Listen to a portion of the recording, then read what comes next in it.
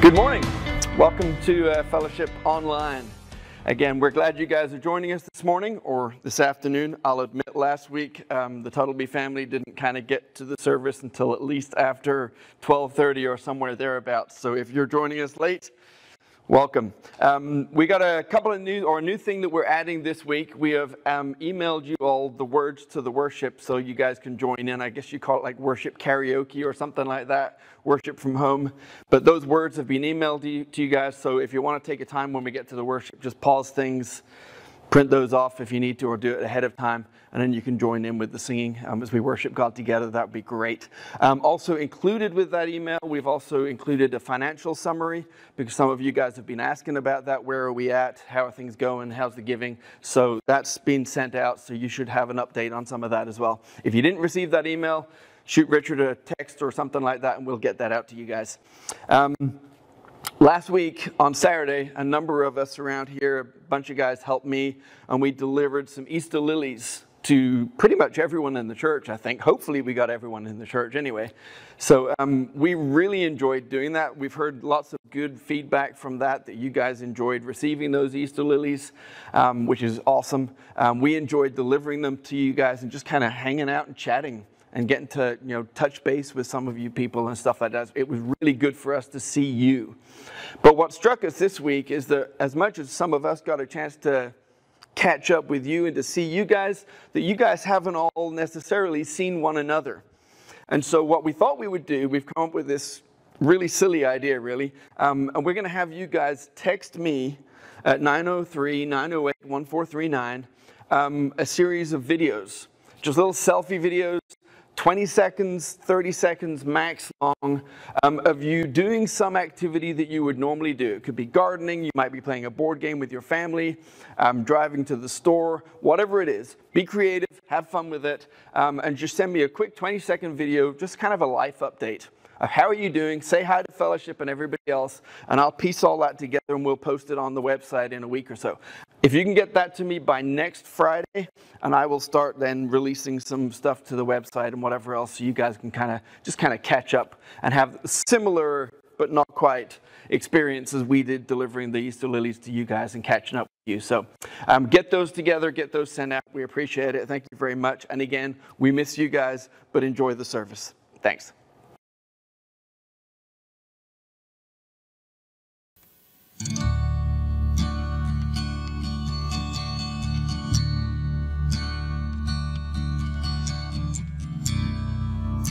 Passion of our Savior, the mercy of our God,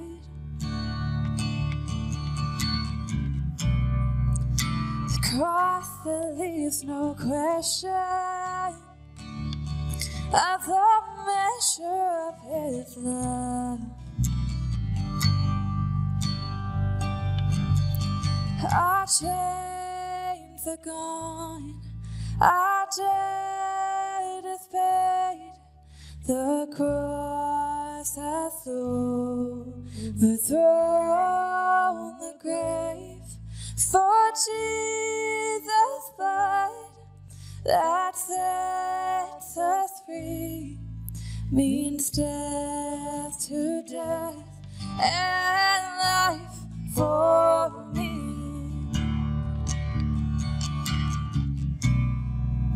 The innocent judged guilty,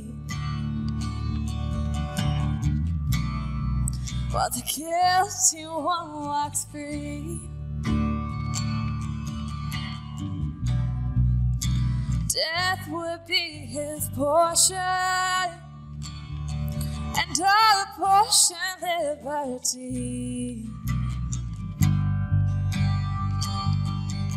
Our chains are gone, our debt is paid, the cross has overthrown the grave. For Jesus' blood that sets us free means death to death and life for me.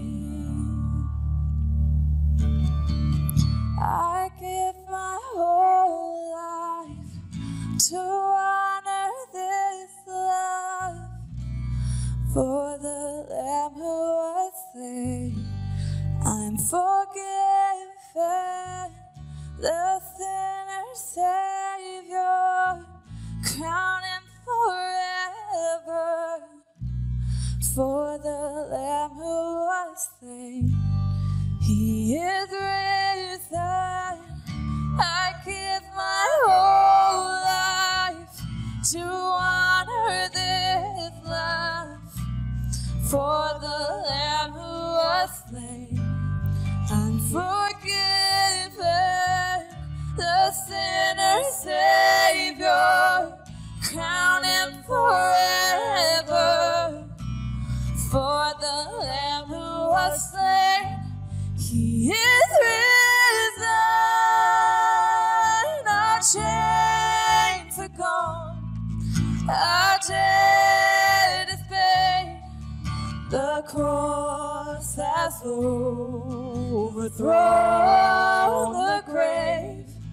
For Jesus' blood that sets us free means death to death and life for me. Means death to death and life for me. Means death to death and life for me.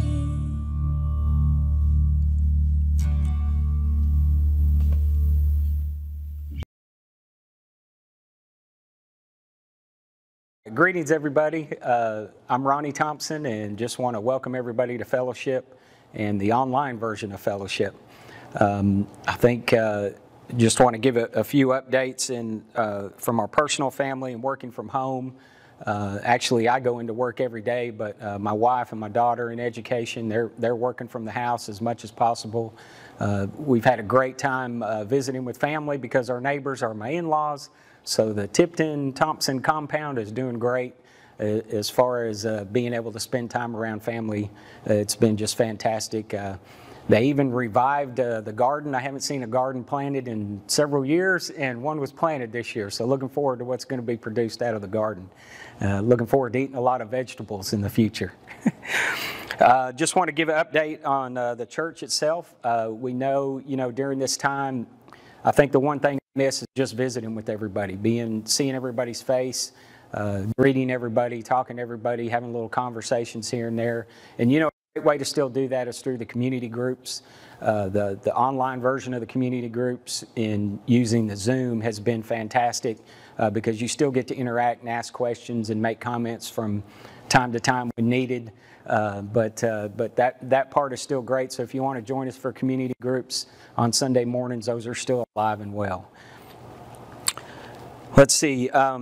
Important factor, we still have bills to pay, etc. as a church and as we move forward. So the giving portion is very important. Online giving at this point is I guess the only way to give. I wouldn't say the only way to give. You can mail it in, but it's the primary way to give. So if you do have a chance to do the online giving, I can tell you that you can text to give to an amount to 84321. And otherwise, you can go to the church's website and also find the online giving site and be able to access that from there as well. A hard thing for me today was it just felt like a little bit of hope got taken away, as I was still hopeful that we would be able to close out the school year and say goodbyes to our kids and our staff for a great school year. We always have an end of the year celebration. We're always able to recognize those teachers of the years, the retirees that we have, but more importantly, we're also able to say goodbye to our kids and have a great summer and see you next year, and congratulations on your graduation. With the governor's announcement today, he shut us down for the rest of the school year, which is understandable, and we kind of expected it, but still it makes that part hard. It takes that little bit of hope away that we had to come back and be able to say goodbye to everybody. So that part kind of hurt a little bit. But I know, God's got this, and all of this is in His hands, as we move forward. So with that, I just want to go ahead and say a prayer before we move any further on. From time to time, we hear things. We're hearing a lot about the coronavirus. We're hearing lots of information. And so we don't know what's true, what's not true sometimes, because it all seems to be coming from credible sources. But anyway, let us pray.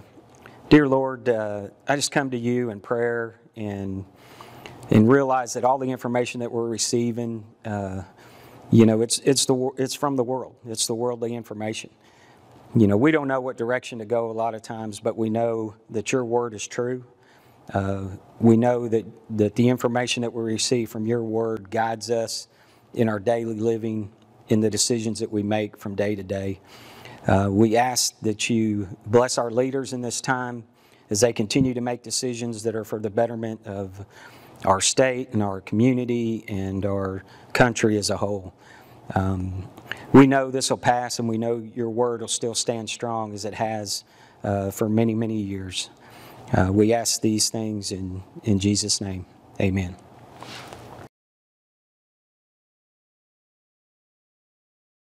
Well, good morning. Thank you so much for joining us. If you're part of Fellowship Bible Church, we are so glad you're here.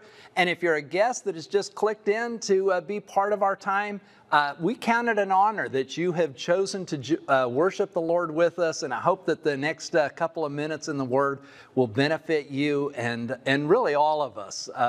It's so interesting. The last several weeks, I think we've all learned a new vocabulary. I mean, I never at once heard the term shelter in place or social distance, flattening the curve. There's all kinds of new lingo that's out there. But one of the words that gets used a lot, and we heard it before, but it's kind of got a whole new meaning, and that is the word essential. I remember when the county judge issued the order, it was like, who's essential? Am I essential? Is our organization essential? What's essential? Well, you know what's really essential? It's maintaining relationships. I think one of the most essential elements of our life are the relationships that we have. If we're privileged enough to be married, our relationship with our spouse. If we have children or siblings, the relationship we have with them. Our co-workers. Relationships are essential. And you know what's essential in that essential element of our life, relationships? It's maintaining them. See, because relationships are so fragile. I mean, we walk through life and they get bumped and bruised and wounded, and you've got to maintain those relationships. You've got to mend those relationships a lot. I mean, I don't care whether it's with a spouse or a parent or a child or a coworker. You got two brains involved. Eventually, regularly, there's going to be offenses. There's going to be misunderstandings. There's going to be hurts. And you know what? Those things need to be taken care of. Those things need to be tended to. Now, let me tell you something that happens way too often. It's like there will be a conflict, there'll be a hurt, there'll be an offense. And I'm probably the worst culprit of all when it comes to this stuff. It's like, you know what? I probably should go have that crucial conversation. I probably should bring it up. But you know what I do? I strategically have a conversation with them, but it's not about that. It's about the Cowboys. It's about the coronavirus. It's about something that the president's done or hasn't done. It's about something else. And if that conversation goes okay, it's like, oh, good, the relationship's great. Wrong. I mean, those things are like little pebbles in our shoe, and you get enough of them, you get sick of it, and the relationship starts to crater. It starts to collapse. One of the most essential things in life are relationships. And one of the most essential things to taking care of those relationships, it is making sure we handle those offenses. I'm talking about those times when there needs to be confession and forgiveness. And if we let those things fester, I mean, it can cause all sorts of pain and suffering. And really, it can even lead to just broken relationships that are almost beyond repair. Now, I bring all of this up because, as you know, about 5 weeks ago, life changed. But here's what was going on. Since January, we have done a study of the life of Joseph. Joseph, the great-grandson of Abraham. Abraham's one of the most significant people that ever walked the face of the earth. And we were studying about his son, his great-grandson, Joseph. And we had spent 9 weeks studying Joseph. And we saw that Joseph, I mean, he had a hard life. He's raised in this incredibly dysfunctional family. Dad had 4 wives. He was a polygamist. And Joseph, he was the oldest son of the favorite wife. You'd think, hey, that's great. But in reality, that made for a very tough life because his 10 older brothers just totally despised him because his dad, Jacob, just so favored him. I mean, if you've got older brothers and all of that stuff going on, you know what it's like. It's a little tough to be the little baby brother. Well, when you're the little baby brother and you happen to be the favorite son of the favorite wife, it's tough. That was Joseph's life. And I'm kind of talking about it and almost making light of it, but in reality, it had created such dysfunction, such absolute hatred, that as we saw, his 10 older brothers eventually wanted to kill him, but instead sold him off as a common slave. And Joseph endured 13 hard years until one day God providentially promoted him to being the prime minister of Egypt. I mean, can you imagine that? One day he woke up in prison, and by afternoon he was prime minister of Egypt. That was Joseph's story. And then, providentially, God has his brothers come. And by this time, it's been 22 years since they sold him as a slave. And here is Joseph, the prime minister of Egypt, and his brothers come to try to buy some food, come to buy some groceries. And Joseph, through God's inspiration, led them through a series of tests just to see where they were. And we got right to the point where there was going to be this big conversation, this crucial conversation, this reconciliation, this forgiveness. And then what happened? The country got shut down, church got stopped, and we've been in suspension ever since. That's where we were in the Joseph story. And I bring all that up because it's so much like what often happens. There's an offense in a relationship, and maybe you say, you know, I got to talk to him about that. I've got to talk to her about that. I need to confess that. We need to iron this out because I don't want this thing to become a big deal. And then what happens? We all get distracted, we move on, and it never gets taken care of. That's not good. Well, today, we're going back and we're going to look at the Joseph story, but mostly what we're going to do is look at what it reveals to us about this whole thing of forgiveness and reconciliation. Now, in chapter 44 of Genesis, we get to the part of the story where it's really starting to come to the climax. Benjamin, the youngest brother, has gone with them. They're in Egypt, and again, Joseph leads them through these tests, and Benjamin looks like a common thief. And now there's this big meeting with Joseph and his brothers, and that's where we are. So here's what I want to ask you to do. In just a minute, I want you to press pause, and I want you to go find a Bible. And if you're watching it with somebody, I want one person to read it and read it out loud. And I want you to read chapter 44, Genesis 44, start at verse 18, and read all the way through chapter 45, verse 14. So one person, read it out loud, read it so everyone can understand it. And I want you to read what Judah had to say to Joseph, and I want you to read how Joseph responded. Okay, press pause, and then we'll start again here in just a moment. Okay, did you read it? You know, if this story is so unique, if we were to sit and say, okay, this provides us with a pattern of how this whole thing of forgiveness should take place, that'd probably be inaccurate. This thing is so unique and it's so different than most circumstances. I'm not sure that there's a step-by-step thing that is here. Probably the very best way to tackle this passage, best way to be true to this passage, would be to look at it through the lens of the three major players. There's Joseph, there's God, and there's the brothers. So what I want to do with the time I've got left is I want to talk about Joseph, and I want to talk about God, and then I want to talk about the brothers. And then I want to wrap the time up with just giving you a couple suggestions of takeaways we can get out of it. Now, who was Joseph in this situation? You know who Joseph was? Joseph was the forgiver. Now, did you notice this? I mean, Judah makes this impassioned speech. Joseph is so moved, he stops everything and he says, "Stop, stop, stop." And then he says, all the Egyptians leave the room. Well, that's kind of a good thing to see right there. I mean, this is family business.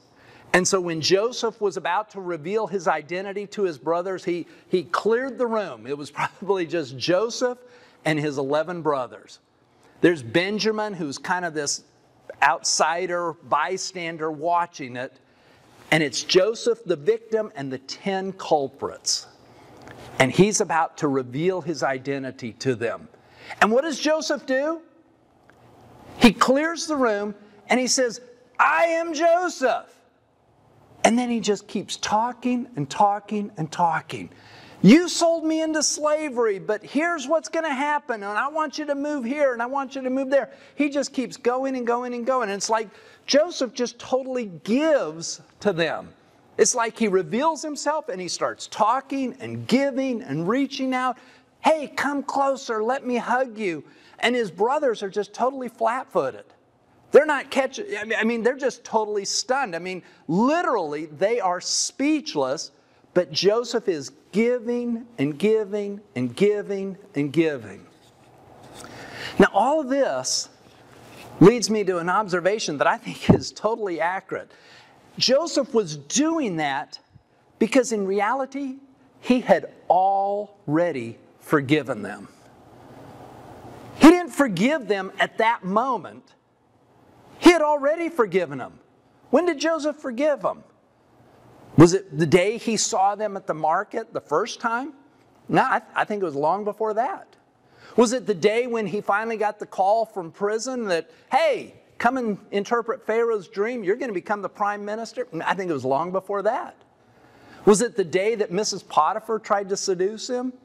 I think it was before that. Somewhere early on, Joseph had already forgiven them. You know, and we ask ourselves, how in the world could that have been? I think when we understand what forgiveness really is, we can see that forgiveness isn't dependent upon that person coming and confessing. It isn't dependent upon circumstances in my life lining up so that I finally can find it inside myself to forgive this person who so offended me. When we really understand what forgiveness is, we can forgive. You know what forgiveness is? In its simplest form, forgiveness is canceling a debt. In almost every offense, there has been a robbery. Someone has stolen something from you. In Joseph's case, those brothers stole 22 years of his life so that he couldn't have a relationship with his father, so that he couldn't have a relationship with his little brother. Remember, we said Benjamin was probably 1 year old when Joseph was sold as a slave. He didn't know him. He lost all of that relationship with Benjamin. He lost any kind of relationship he might have been able to have with his older brothers because of this offense, because of this hurt that they had inflicted upon him. They had stolen things from him. And you know what he did? He canceled that debt. It's like they owed him, and he had to say, you know what? You don't have to repay me. I mean, many times those offenses that we're talking about, they're just like these offenses. They couldn't have given him back that 22 years. They couldn't have given him those conversations he might have had with his dad or those times he might have had with his baby brother. I mean, they owed him something they could never give back. I mean, we sometimes, when it comes to forgiveness, we think, oh man, if that person would just crawl on their knees and come to me and say, oh, please forgive me, then I can forgive them. You know what? For one thing, it's probably never going to happen. But even if it did, that's not what enables you to forgive. Because deep back in your mind, it's like, this sucker robbed me. This person has kept me from this. I could have had, but for this. You got to cancel that debt. That's what God did with us. We had a debt we could not pay, and Jesus Christ paid it. And God canceled that debt. See, Joseph was able to forgive them long before he ever laid eyes on them because he canceled the debt. He recognized the robbery and he canceled that debt. That's what forgiveness is. And so Joseph is the forgiver. He's giving and giving and giving in a way that quite frankly is supernatural. But see, this is an element of life that is supernatural. We don't do this because we are so gracious. We don't do this because we can reach deep down in our guts and finally pull out that grace. No, this is something God enables us to do. It is to cancel a debt that someone has inflicted upon us, and we do it by God's graciousness. Joseph was the giver. You know, one of the things that I think really, really helped Joseph in this is that he also recognized God's role. Joseph was the forgiver, but God was the sovereign. I mean, did you see that? Look at verse 5. God did this. Look at verse 7. God did this. All throughout this passage, God is the one that brought us here. God is the one that set me up for here. I mean, somehow Joseph had reconciled himself to the fact that he was living in God's providence. You know that word providence, it's a word we don't use very often anymore. You know, the Puritans used it a bunch. People that lived 200 years ago used it a bunch. I mean, this is a classic illustration of God's providence. God superintending the events. How does he do it? Quite frankly, we don't know. But here's one thing that is true. Whatever your explanation of it is, it better be able to be summarized with these words. God did it. And that's God's providence. You know, here's how some people like to define God's providence. It's the guardianship and control exercised by a deity. It's a manifestation of God's foresightful care of his creatures. That's what God was doing. God was somehow superintending his control, his provision, his providence over this whole thing. And Joseph so bought into that. That was a conviction that Joseph had so deep down that years later, when this whole issue came up again, the way he put it in Genesis 50, he said, you meant it for evil, but God meant it for good, to bring about the salvation of many. Joseph was the giver, but God was the sovereign, and Joseph understood that God in his providence had it all under control. Did he understand the details, the nuts and bolts of it? I seriously doubt it. He probably was as clueless about it as we are. But he knew that it was there. And he knew that he was in the place that God had put him. And when he saw that that was so true, that enabled him to cancel that debt with his brothers. So there's Joseph, he's the forgiver. There's God, he's the sovereign. But remember I said there's another party, another player that is important to look at, and that's the brothers. The brothers, you know what they were? They were the takers. Joseph was the giver, they were the takers. Joseph was the giver, they were the receiver. And as you read through that passage, did you notice how flat-footed they were? They literally were speechless. I mean, Joseph just talked, and it's like, you know, a volcano just spewing out all of these things.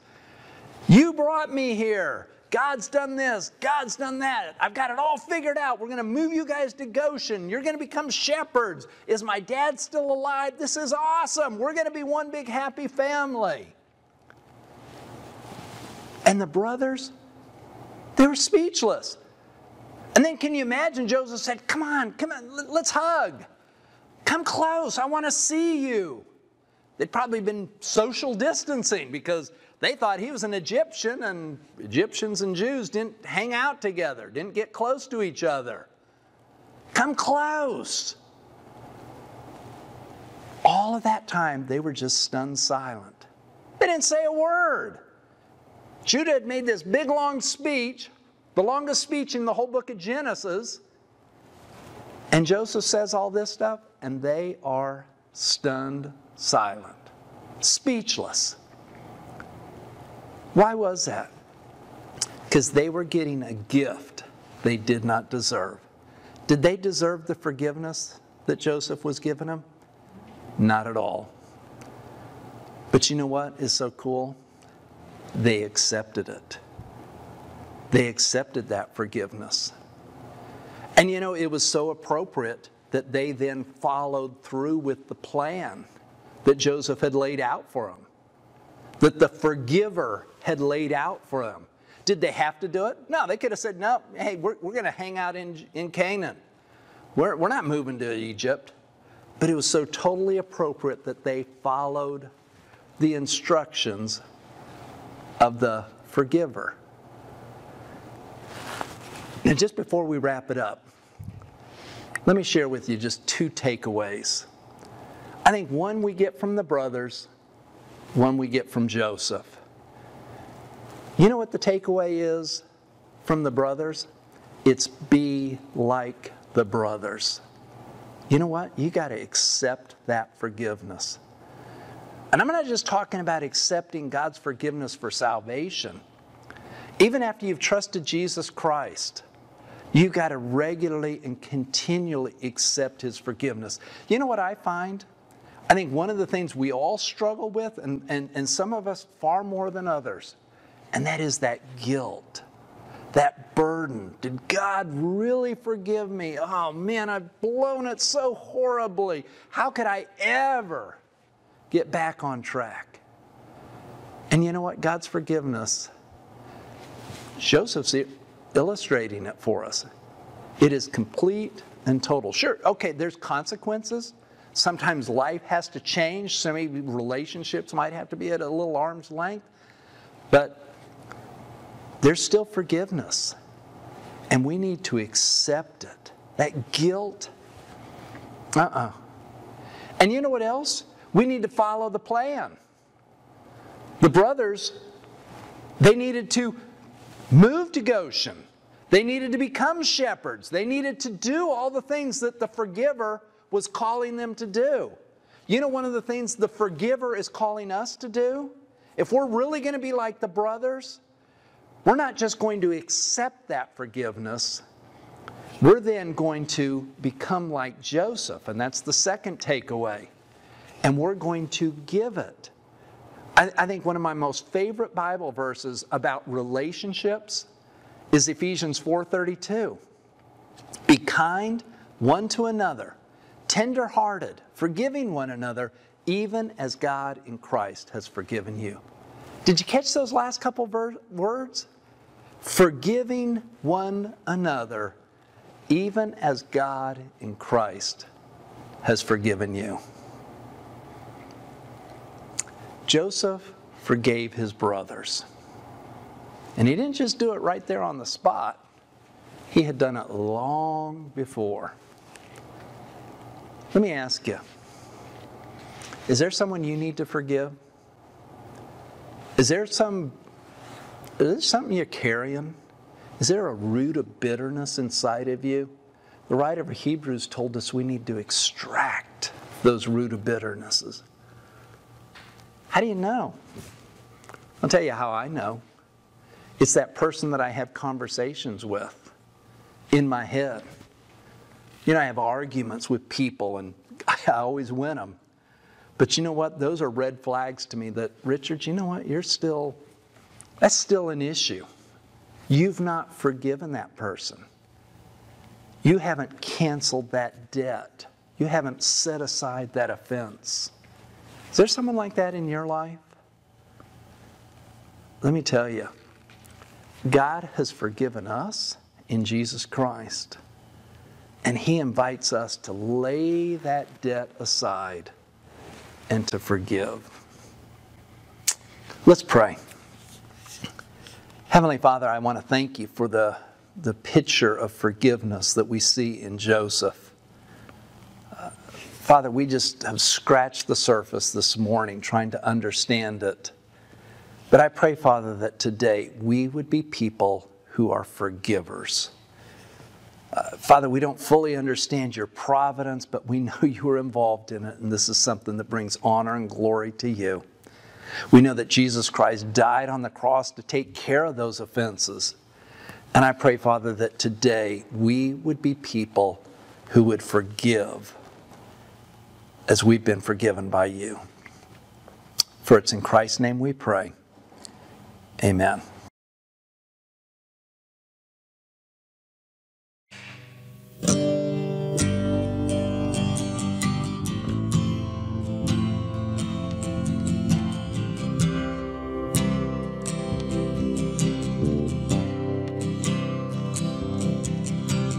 God, I'm on my knees again. God, I'm begging, please again. I need you. Oh, I need you. Walking down these desert roads, water for my thirsty soul. I need you. Yes, I need you. Your forgiveness is like sweet, sweet honey on my lips, like the sound of a symphony to my ears. It's like holy water on my skin.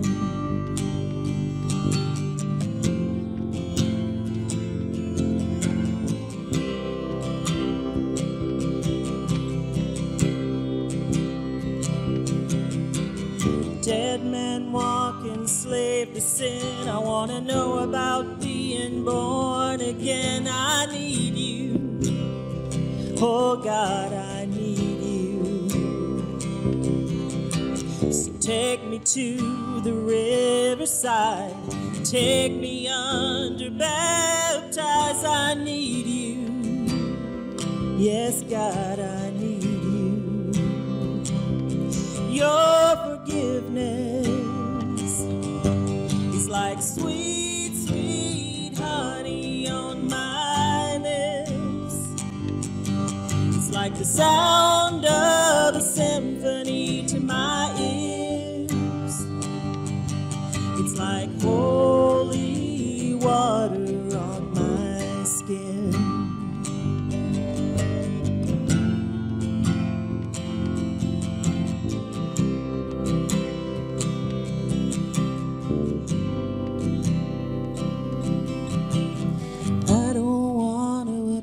Your grace, God, I need need it every day. It's the only thing that ever really makes me want to change.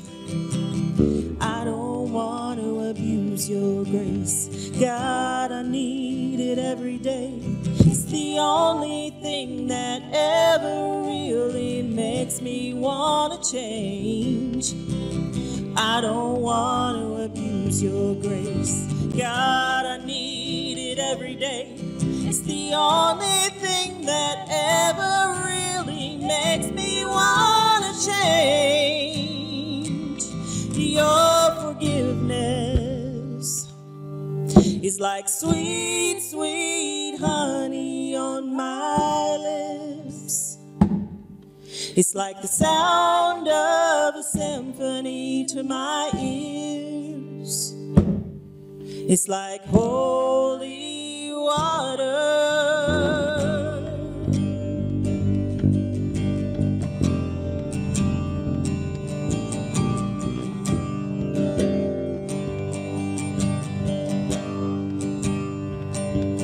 Your forgiveness is like sweet, sweet honey on my lips. It's like the sound of a symphony to my ears. It's like holy water on my skin. Oh, it's like holy water on my skin. Yeah, it's like holy water. Your forgiveness. Hey, thanks so much for being with us this morning. I trust that God has used it to encourage you, to motivate you in your relationship with Him. Thank you so much for being here. Just want to say thank you to Dawn and Lisa and Caroline and all the other people that participated this morning. It takes a lot of time and a lot of effort, and we appreciate it so much. I hope you'll plan on joining us Wednesday night. We've got a gathering together. It's fun, it's enjoyable, and it's very, very sweet. So go to the website for the link. We'd love to have you. We love you. We miss you. We can't wait to come back together and worship corporately together. God bless you. Have a wonderful week.